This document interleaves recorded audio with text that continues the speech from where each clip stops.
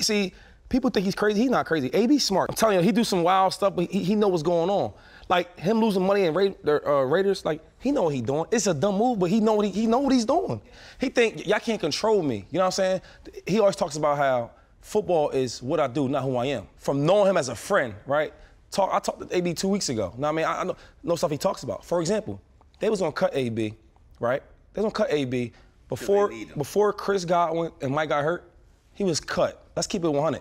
Last week, they were broken up to 333,000. It's nothing for AB. The way he needed to hit those to get the couple million. He had 10 catches, 101 yards the week before. Yes, right? Correct. You say you didn't want me. He's about to cut me, right? First of all, I told AB about this shit, all right? They cut him. They're about to cut him, okay? But now they need him, so let's bring him back. So now you need me. Now somebody's lying. Right? Think about it as a person, human.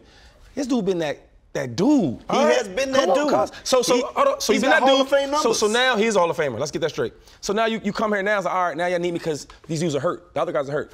Okay? Which he could play with anybody. Let's get that straight. He could sit at this chair with anybody. All right?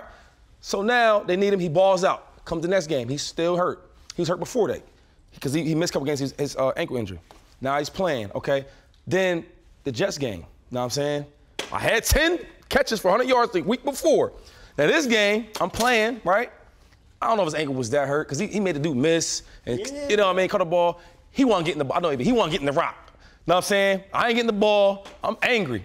Now being with the Bucks, that's the first team I ever played on where Brian Leftwich was a quarterback for the Jacksonville Jaguars, right? First rounder.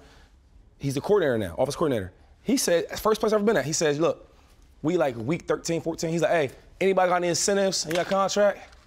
He said, if y'all do, let me know. I'm gonna get y'all paper because I'm all about that. I'm like, oh my God. One of the games Mike Evans was playing, respect. We played Detroit. Now this year's over for real. We good. Playoff berth and all that. Mike out there trying to get 1,000 yards.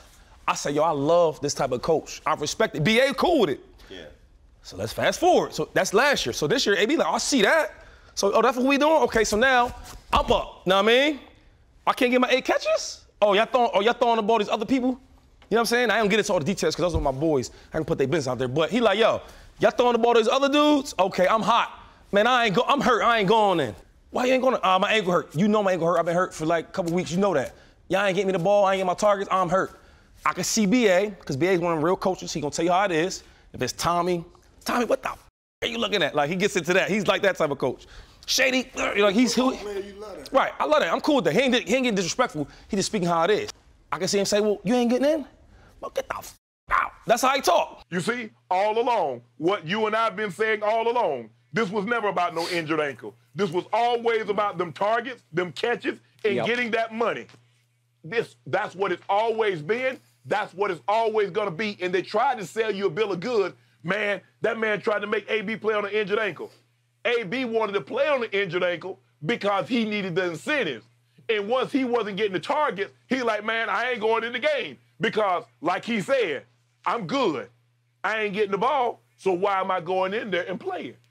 So, miss me with this. I do not side with Shady McCoy on this one, nor will I ever, because even if that was the case, you should act a certain way.